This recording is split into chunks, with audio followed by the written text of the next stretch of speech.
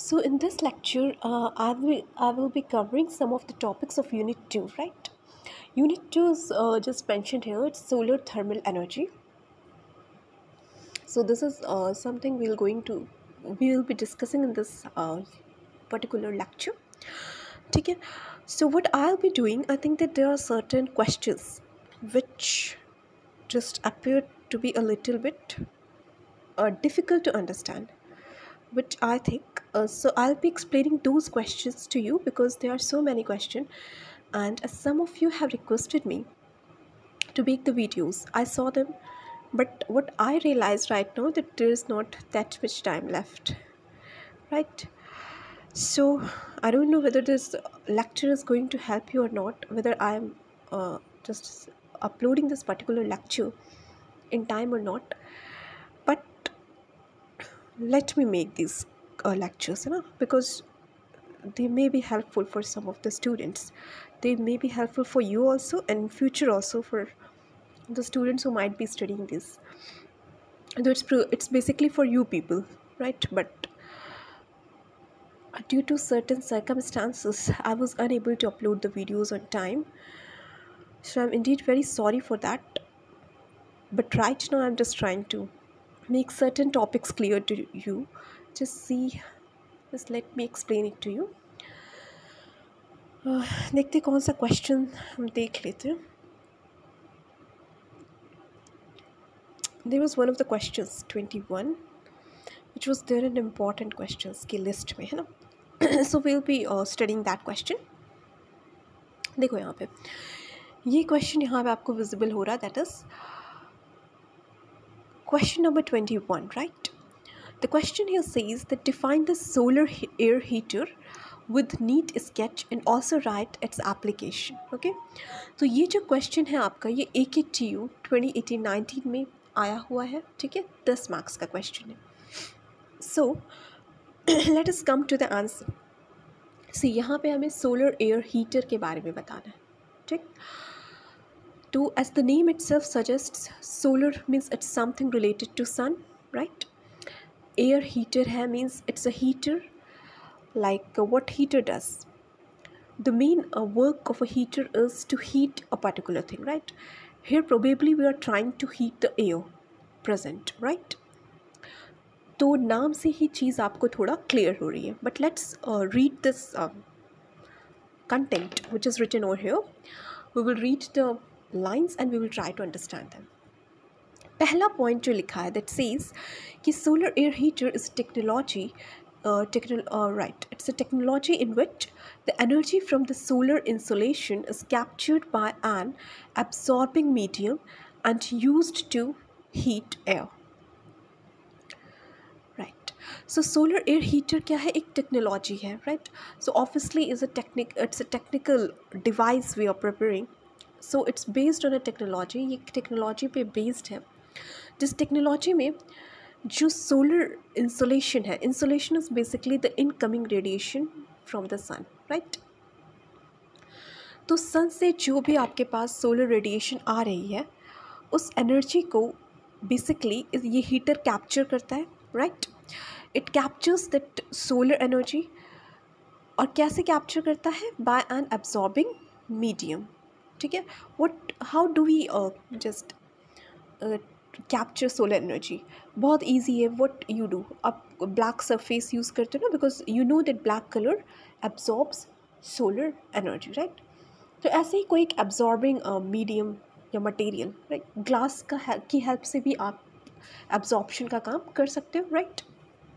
You might be knowing that कि अगर glass close रहता है तो what happens inside your cars and everything, if you just keep it once in under the shade, sun, right? Not shade. If you just keep it under the sun, what happens कि कुछ देर बाद वो बहुत ही गर्म हो जाता है, right?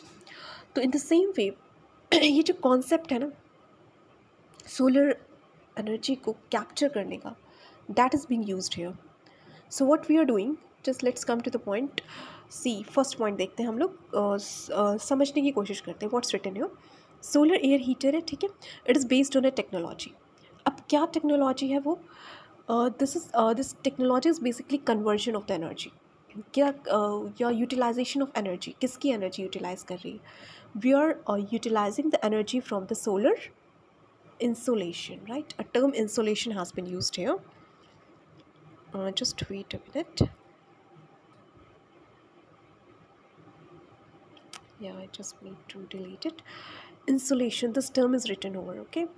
So insolation, if I talk about insolation, what does it mean?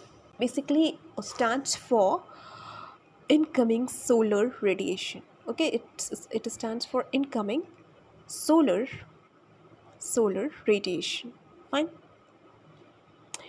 तो अब सन से, यानी जो आपके सूर्य देव हैं, इनके पास से जो भी रेडिएशंस हमारे पास निकल के आ रहे हैं, they are our incoming solar radiations, ठीक है? तो वो जो सोलर रेडिएशन हमारे पास आ रही है, what we are trying to do, we are trying to capture that radiation so that we can use it to heat air, right? Simple है, I already explain it to you कि solar air heater क्या करेगा, solar energy की help से air को heat करने का काम करेगा, ठीक है? और उसके लिए हमें एक एब्जॉर्बिंग मीडियम चाहिए होगा। एब्जॉर्बिंग मीडियम मीन्स जो ये जो सोलर एनर्जी है ना, इसको जो अपने अंदर सोख ले ना। एब्जॉर्प्शन मीन्स टू सोखना हिंदी में अगर वी टॉक अबाउट इट। तो absorption means to just you want that particular energy to collect. You are just collecting that solar energy, ठीक है? उसको आप कलेक्ट कर रहे हो, and by collecting it you are utilizing it to heat the air which is present around you, ठीक है? तो ये वाली चीज़ हो गई। अब सेकेंड पॉइंट आते हैं। सेकेंड पॉइंट में क्या लिखा, लेट्स सी।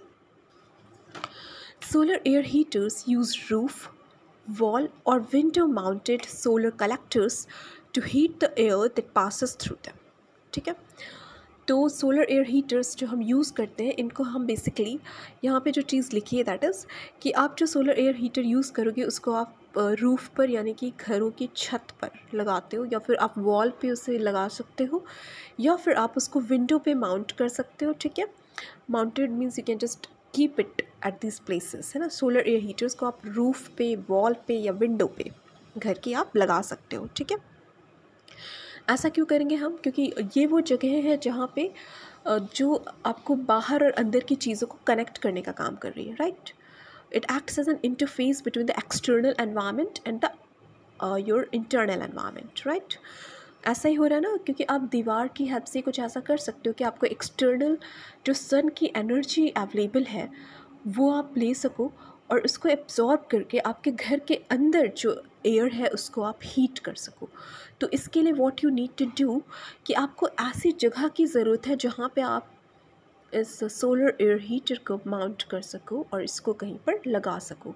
तो वो जगहें क्या हैं? दोज प्लेसेस आर रूफ़, यानी कि छत, वॉल, आपके घरों की दीवारें, या फिर विंडो, दैट इज़ योर खिड़की, है ना? तो ये तीन जगह ऐसी हैं जहाँ से आपका इंटरनल और एक्सटर्नल एनवायरनमेंट आप क्या कर सकते हो, you can just connect to both of them at a time. एक साथ आप दोनों को कनेक्ट करके रख सकते हो। तो इसलिए सोलर एयर हीटर्स जो है वो रूफ, वॉल और विंडो पे माउंट की जाती हैं, right? And these heaters are basically solar collectors, obviously, है ना? ये क्या होंगे? ये जो हीटर है आपके सोलर कलेक्टर है। सोलर कलेक्टर मीन्स, देखो कलेक्टर्स आपने ऊपर के क्वेश्चंस में पढ़ा होगा, they basically collect all the radiation in order to just concentrate the solar energy which is scattered everywhere, है ना? जो आपके पास सन की रेज है वो स्कैटर्ड फॉर्म में है, they are not present at a particular point. तो उसको हम क्या करना चाहते हैं कि जो स्कैटर्ड फॉर्म में एनर्जी उसको एक जगह अगर हम कंसनट्रेट करेंगे, so it will give us a very high temperature, right? तो वो हाई टेम्परेचर लेने के लिए we are using solar collectors, ठीक है? Because so what thing is being clear to you here, जो चीज़ आपको यहाँ से पता चल रही है दैट इज़ कि जो सोलर कलेक्टर है it is basically doing what? Solar collector जो है आपका वो सोलर एनर्जी को कलेक्ट करने का काम करें, and it is an important and very you can say very important part of your particular solar air heater, है ना? उसके लिए बहुत ही ज़रूरी है ये। इसके बिना solar air heater is of no use, it can not be made.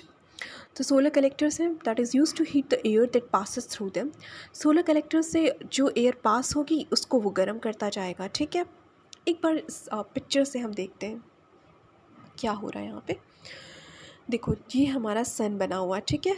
ये देखो यहाँ पे सोलर रेडिएशंस इसकी काफ़ी सारी दीज डॉटेड लाइन से they have shown the solar radiation जो आ रही है, ठीक। बाकी if there is cloud let's say और सम ऑब्स्टिकल, तो ये जो रेडिएशन है ना, ये अगर लेट्स से यहाँ पे एब्जॉर्ब्ड है तो इधर से भी ये रेडिएट होगा, ठीक है। इट्स एयर बेसिकली, तो वहाँ से थोड़ा स्कैटरिंग हो रही है इस रेडिएशन की, राइट। और ये रेडिएशन हमारे पास आ रही है। अब ये है हमारा just wait a minute, this is ये जो है ना particular, this is are heater का एक पर्टिकुलर कंस्ट्रक्शन आपको शो किया हुआ है, ठीक है। जो 3 आपको यहाँ पे just pipe type of structure दिख रहा है, this is our solar heater, solar air heater, ठीक है। तो इसको थोड़ा सा हम पढ़ने की कोशिश करते हैं। सी, अब यहाँ पे जो ऊपर वाला पार्ट है ना, जो first, this is being visible to you I hope so, ये वाला पार्ट जो है ना, this is your transparent cover. क्या है ये? ट्रांसपेरेंट कवर है, like some glass might have been used here, है ना। एक कोई ग्लास जैसा स्ट्रक्चर है, कवर करने के लिए हमने यूज़ किया। देखो आप लोग को पता होगा कि ग्लासेस में होता क्या है कि जो सन की रेज़, इंफ्रारेड रेज़ आती हैं जो सन से आती हैं, infrared rays are basically responsible for the heat, right. ये हीट के लिए रिस्पॉन्सिबल होता है ना। तो अब हीट क्या करता है कि जब सन से जो हीट आ रही है, इंफ्रारेड रेडिएशंस, इनकी वेवलेंथ जो होती है ना, दैट इज़ वेरी लो। मतलब सी, इंफ्रारेड रेडिएशंस जो सन से आ रही है उसकी वेवलेंथ लो होगी in comparison to the other objects जो इंफ्रारेड रेज रेडिएट कर रही हैं, क्योंकि ये ज़्यादा एनर्जेटिक होंगी, ठीक है। सो they are capable of penetrating this transparent cover. ये जो इंफ्रारेड रेडिएशन सन से आ रही है इस ट्रांसपेरेंट कवर को पेनिट्रेट कर पाएगी, ठीक है, अंदर जाएगी और ये किसी भी एक पर्टिकुलर ऑब्जेक्ट से इट विल बी एब्जॉर्ब्ड, है ना। अब वो ऑब्जेक्ट उसको एब्जॉर्ब कर ले रहा है। Here there is a absorber plate. Okay, first let me make you understand in this diagram, है ना। देखो यहाँ से इंफ्रारेड रेडिएशंस आ रही हैं, ठीक, इंफ्रारेड रेडिएशंस आ रही हैं सन के पास से। ये इस ट्रांसपेरेंट कवर को they will enter inside it, उसके अंदर पेनिट्रेट कर जाएंगे, ठीक है, वो उसके अंदर जाएंगे इस ट्रांसपेरेंट कवर के, ठीक है, चली गई अंदर। अब यहाँ पे क्या है कि you have a collector also, you have a absorber plate basically. देखो ये एब्जॉर्बर प्लेट लिखा है ना, ये बहुत ज़रूरी है। तो ये ट्रांसपेरेंट कवर के अंदर रखा हुआ है एब्जॉर्बर प्लेट, क्लियर है। एब्जॉर्बर प्लेट क्या करेगा, जो इंफ्रारेड रेडिएशन आ रही है इसको एब्जॉर्बर प्लेट ने एब्जॉर्ब कर लिया, ठीक, ये हीट उसने अपने अंदर एब्जॉर्ब कर ली। अब ये प्लेट कुछ भी हो सकती है, सम ब्लैक कलर्ड मटेरियल, है ना, कुछ स्पंज शॉर्ट ऑफ और what ever, some glass of black color, जिस भी चीज़ का हो, but it's basically a plate that is being used for absorbing purpose. And what is it absorbing? It is absorbing the solar radiation, ठीक है, जो infrared radiations आ रही है उनको absorb करेगा। तो यहाँ पे जो सोलर रेडिएशन आ रही है, ठीक, वो इस ट्रांसपेरेंट कवर को पेनिट्रेट कर पा रही है। क्यों कर पा रही है? क्योंकि ये रेडिएशन डायरेक्ट सन से आ रही है, और सन से आने वाले रेडिएशंस या इंफ्रारेड रेडिएशंस जो सन से आ रही हैं विच आर हीट प्रोड्यूसिंग, उनकी वेवलेंथ है, but it's of short wavelength आप कह सकते हो in comparison to the infrared radiation, जो ये मटेरियल जिसने खुद को इसको एब्जॉर्ब किया ना, वो रिलीज़ करेगा। See what I want to make you understand ना, कि कोई चीज़ जब गर्म हो जाती है तो it also starts radiating the heat, isn't it. तो अगर हम ये ट्रांसपेरेंट कवर नहीं लगाएंगे ना, तो वो जो हीट यहाँ ये एब्जॉर्ब कर रहा है एब्जॉर्बर प्लेट, ये वापस से डिसिपेट कर देगा, सब उड़ जाएगा, ठीक है। So what we need to do कि हमें वो हीट जो है ना उसको हमें अपने पास रखना है। We do not want it to go away, है ना, हम चाहते हैं कि वो हमारे पास रहे। So if you want this thing to happen, तो हमें एक ट्रांसपेरेंट कवर लगाना होगा, ठीक। तो ये जो एब्जॉर्बर प्लेट यहाँ पे है, इसके ऊपर हमने एक ट्रांसपेरेंट कवर लगा रखा है, ठीक। तो उससे क्या हो रहा है, ट्रांसपेरेंट कवर की वजह से जो रिफ्लेक्शन लॉसेस हैं वो रिड्यूस होंगे, कन्वेक्शन लॉसेस रिड्यूस हो जाएगा, ठीक है। So all short of losses which would have taken place, radiation losses जो होंगे वो सब के सब रिड्यूस हो जाएंगे because of this transparent cover, क्योंकि जो इंफ्रारेड रेज इस अब्जॉर्बर से, प्लेट से निकलेंगी ना, वो अब वीक हो चुकी हैं, तो वो इस कवर को पेनिट्रेट नहीं कर पाएंगे, इससे बाहर नहीं जा पाएंगे, ठीक है। सो in this way we are going to get a lot of heat in this particular area. Clear है? ओके, आई होप मैंने आपको ये चीज़ क्लियर करा दी कि ट्रांसपेरेंट कवर का क्या काम है इन दिस पर्टिकुलर केस। अब देखो, ये बीच में आपकी एयर जाएगी, ठीक है, आपके रूम की जो एयर है, हम कुछ ऐसा करेंगे, some such sort of system is to be created कि आपकी यहाँ से एयर इसके अंदर जा सके, ठीक है। और कैसे जाएगा वो पूरा फेनामेनन है। होता क्या है कि जो आपकी एयर, कोल्ड एयर है, दैट इज़, उसकी डेंसिटी हाई होती है, ठीक है। जो आपकी हॉटर एयर है वो लेस डेंस होती है, तो वो ऊपर आती है, ठीक है, वो ऊपर आएगी आपकी। और जो आपका नीचे वाली है air, that is going to be very cold, right. वो डेंस एयर है तो वो सेटल डाउन होगी, जो हॉट एयर है वो ऊपर रेज होगी ना, ये वाली कुछ कॉन्सेप्ट यहाँ पे चलती। But just hold on, see what I want to tell you is, अभी फ़िलहाल के लिए समझो कि यहाँ पे आपने सोलर एनर्जी को यहाँ पे एब्जॉर्ब करके रख लिया, ठीक है। ये इंसुलेशन है, नीचे वाला पार्ट आपका इंसुलेशन है। वाई? इंसुलेशन का क्या काम है? इंसुलेशन का भी वही काम है कि आपकी जो एयर यहाँ पे गर्म होगी ना, वो हमें पूरी की पूरी गर्म एयर चाहिए, ताकि हम जो बाहर एयर आ रही है वो गर्म ही मिले, ये ना हो कि रास्ते में ही उसकी गर्मी सारी ख़त्म हो गई। तो नीचे थोड़ा सा इंसुलेट हमने कर दिया ताकि जो अंदर का टेम्परेचर है वो वही बना रहे, ठीक। So this is your insulation, ठीक है। ये आप ड्रॉ कर लोगे। अब diagram, I think you will remember this particular diagram, है ना। अब एयर के लिए हमने पैसेज बना रखा है, एयर के लिए रास्ता, पैसेज मीन्स रास्ता। सो air passage is present over here, ठीक है। ये जो एयर जाएगी ठंडी वाली आपकी रूम की, उसके अंदर जाएगी। ये बहुत ही गर्म हमने यहाँ पे बना रखा है अपना, तो जैसे ही यहाँ से पास होगी तो ये जो हीटेड बॉडी है, your heated, you know, that body which has already absorbed heat from the सन, वो क्या करेगी, वो इस एयर को गर्म कर देगी, और आपकी एयर गर्म होके it will just come out. और जब ये बाहर आएगी तो आपके पास यहाँ पे क्या है, गर्म हवा। और ठंडियों के मौसम में you just need this heater because you need hot air in order to warm your self, right. तो आपके पास आ गई है गर्म हवा। तो कैसे ये प्रोसेस हो रहा है, यू जस्ट अंडरस्टैंड, है ना। तो एक बार basically I will just like to repeat this particular phenomenon what we are doing. एक हमने ट्रांसपेरेंट कवर एंड एक ट्रांसपेरेंट कवर और एक हमने लिया हुआ है एब्जॉर्बर प्लेट, है ना। Transparent cover and absorber plate जो यहाँ पे लगे हैं, इनका काम है सोलर रेडिएशन या सोलर इंसोलेशन को एब्जॉर्ब करना, ठीक है। तो एब्जॉर्बिंग मीडियम जो लगा है यहाँ पे, this is this absorber plate. Clear है? ओके। अब नेक्स्ट चीज़ हमें क्या करनी है, this absorber plate plus the transparent cover both together are forming the absorbing medium, ठीक है।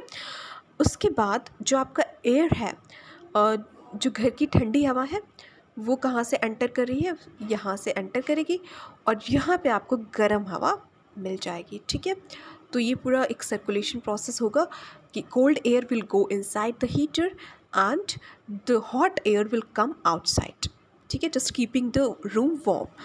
और यहाँ पे आपका है इंसुलेशन का सिस्टम दे रखा है। ये किस लिए है कि आपकी जो एयर अंदर हीट हो रही है, गर्म हो रही है, वो ठंडी ना हो जाए तुरंत, उसके अंदर की जो टेम्परेचर है उसको मेंटेन रखने के लिए this particular insulation is provided, ठीक है। बाकी आपको चीज़ें यहाँ पे क्लियर ही हो गई।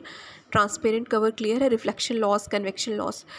कहीं भी हीट अगर प्रेजेंट है ना, तो उस पर ये 3 टाइप के लॉसेस हो सकते हैं। एक तो रिफ्लेक्शन लॉस होगा। रिफ्लेक्शन कैसे होगा, ज़रूरी नहीं है कि हर इंफ्रारेड रे जो सन से आ रही है उसके अंदर इतनी एनर्जी हो कि वो इस ट्रांसपेरेंट कवर को पेनिट्रेट कर पाए।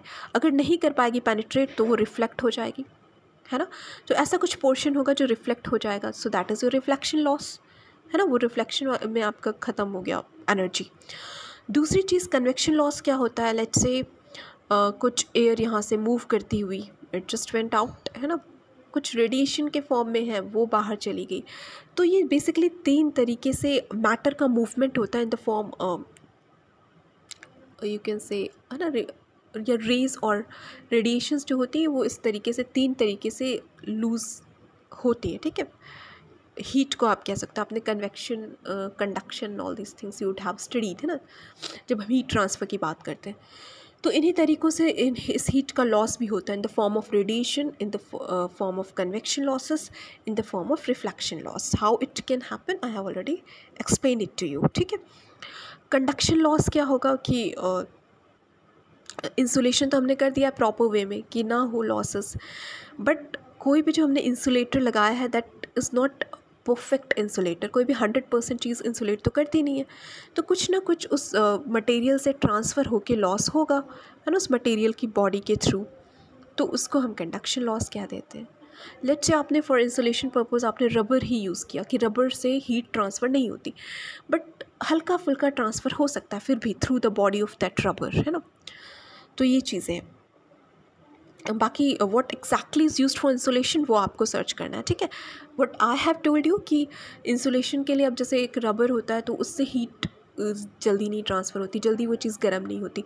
अगर आप आयरन यूज़ करोगे तो आयरन तो मेटल है, it will conduct the heat, है ना, फिर पूरा बाहर चला जाएगा, रेडिएट कर देगा, डिसिपेट कर देगा हीट को। But right now our aim is to insulate it, not to dissipate it, right. So that's why we are using insulator hair. तो अब कंडक्शन लॉस का आपको मैंने बता दिया है, ठीक है। वो यहाँ पे हल्का फुल्का होगा, इतना होगा कि आपका जो एयर है ना वो गर्म रहे, ठीक है। एब्सॉर्बर प्लेट जो है आपका दैट इज़ प्रेजेंट हेयर, ठीक है, ये आपको क्लियर है। बॉटम ऑफ कलेक्टर, ऑब्वियसली ये पूरा का पूरा सिस्टम आपका कलेक्शन का काम कर रहा है, ठीक है, फॉर कलेक्शन। ये चीज़ यहाँ से क्लियर होती है। Bottom of collector is written, तो कलेक्टर का जो निचला हिस्सा है दिस इज़ दिस, इसका मतलब ये पूरा सिस्टम कलेक्शन का ही काम कर रहा है। एट द सेम टाइम ये क्या कर रहा है, गर्म ठंडी हवा को गर्म करने का भी काम कर रहा है, ठीक है।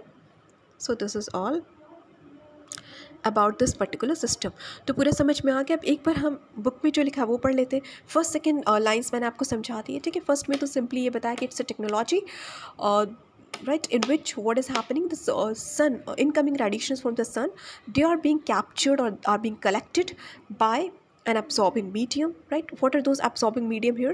The absorbing medium here is the transparent cover, this your absorber plate and the insulation which is being done, है ना। This complete system is a system which is trying to absorb the solar air, fine, solar energy, and this particular solar energy is then utilized to do what? To heat the cold air and to make it hot in order to make us feel warm in winter season, okay. अब third वाले पे आते हैं। Third point है conventional solar air heater is essentially a flat plate collector with an absorber plate. So conventional solar air heater means the traditional solar air heater which we are using since time immemorial, that is essentially a flat plate collector with an absorber plate. तो अभी तक जो हम लोग solar air heater बनाते चले आ रहे हैं वो बेसिकली होते क्या है, एक फ्लैट प्लेट कलेक्टर होते हैं, ठीक है, सिंपल फ्लैट प्लेट कलेक्टर। सो वो आपने ऊपर पढ़ा होगा कि फ्लैट प्लेट कलेक्टर क्या होते हैं, ठीक है, पैराबोलिक कलेक्टर क्या होते हैं। तो यहाँ पे we are simply using a flat glass end plate black coloured body, right. So flat plate collector जो है आपका वो आप यूज़ करते हो एक एब्जॉर्बर प्लेट के साथ, ठीक है, जो नॉर्मल आपके सोलर एयर हीटर बनाए जाते हैं। इसके अलावा the fourth point written here is it is a transparent cover system at the top and insulation at the bottom and on the sides, ठीक है। तो आपको यहाँ से दिख रहा होगा एक ट्रांसपेरेंट कवर सिस्टम ऊपर है, ग्लास लगा हुआ है। ट्रांसपेरेंट वो चीज़ें होती हैं जो लाइट को अपने अंदर से पेनिट्रेट करने देती हैं, ठीक है। यू नो ट्रांसपेरेंट क्या होता है, पारदर्शी। और पारदर्शी वो वस्तुएं होती हैं जो लाइट को ट्रांसफ़र होने देती हैं। अगर लाइट ट्रांसफ़र नहीं होगा we will call it OPEC, है ना। But here what we want the solar radiation to pass through it so that we can just capture it, है ना। That's what we are utilizing. So we need a transparent cover system and that's we have used here. The fourth point जो यहाँ पे है that is it is a transparent cover system at the top and insulation at the bottom and on the sides, ठीक है। तो insulation आपके bottom पे कर रखा है हमने ताकि वो हीट रेडिएट ना हो, and at the same time insulation sides पे भी कर रखा है सो दैट साइड से भी आपका सिस्टम जो है वो इंसुलेटेड रहे और वहाँ से भी हीट रेडिएट ना कर पाए in any way, either in the form of radiation or in the form of convection or in the form of conduction or reflection or whatever. What we need to do, we need to conserve or collect or absorb that solar energy. We need to conserve it in order to utilize it for what? For heating the air, the incoming air which is cool, to heat that. We are just trying to do this particular thing happen. Okay. Fifth point है the whole assembly is enclosed in a sheet metal container. ये जो पूरी की पूरी assembly है आपकी, that is being enclosed in a sheet metal container. Okay. अच्छा, applications क्या है सोलर एयर हीटर के? The solar air heater provides ventilation and process air heating. The solar air heater serves as weather cladding. ठीक है. तो इससे आपको ventilation system भी मिलता है because it provides you a very clean air also. Like जो कोल्ड एयर है, बाहर की कोल्ड एयर को भी आप गर्म कर सकते हो, तो बाहर की air is more pure in comparison to the air which is present inside, right. तो बाहर वाली जो हवा है, तो प्रॉपर वेंटिलेशन भी इससे हो गया आपका, क्योंकि आपको पता है कि अल्टीमेटली जो आप सोलर हीटर उसको कहाँ पे माउंट करने वाले हो, ईदर ऑन वॉल और ऑन रूफ और ऑन योर विंडो, राइट. तो इन सारे पर्टिकुलर एरियाज़ पे अगर आप अपने इस सोलर एयर हीटर को माउंट करोगे, और you can just place, if you will just place these things at this particular places, तो वहाँ पे क्या होगा, आपका external environment and internal environment से इंटरफेस प्रॉपर बना रहेगा. ठीक है. तो जो अंदर के आपके जो आउटर एटमॉस्फेयर है, वहाँ पे आपके पास अच्छी खासी एयर प्रेजेंट होती है, प्योर एयर प्रेजेंट होती है. ठीक है. जिसको आप इनहेल करना चाहते हो, तो वही एयर आपके पास आएगी अंदर. So you get a very proper ventilation system also along with the hot air which you quite need in winter season, right? Second point, solar air heater serves as a weather cladding. So weather cladding is again, its cladding is basically the same thing. It acts as an interface between the external and internal environment. तो क्योंकि हम ऐसी जगह पे लगा रहे हैं, तो it's basically trying to create, you can say, connect the external and internal environment. So it is serving as a weather cladding. The weather outside and the weather inside, है ना. तो weather cladding को आप ये कह सकते हो कि it's trying to save you from the harsh weather condition which is present outside, है ना. Obviously this particular thing is doing this thing, है ना. तो ये दोनों पॉइंट्स आपको क्लियर हो गया that what is the application of this solar air heater. Second point में आप लिख सकते हो कि solar air heater prevents us from the harsh weather conditions which are present outside, है ना. This is the thing which you can write. I hope I made this particular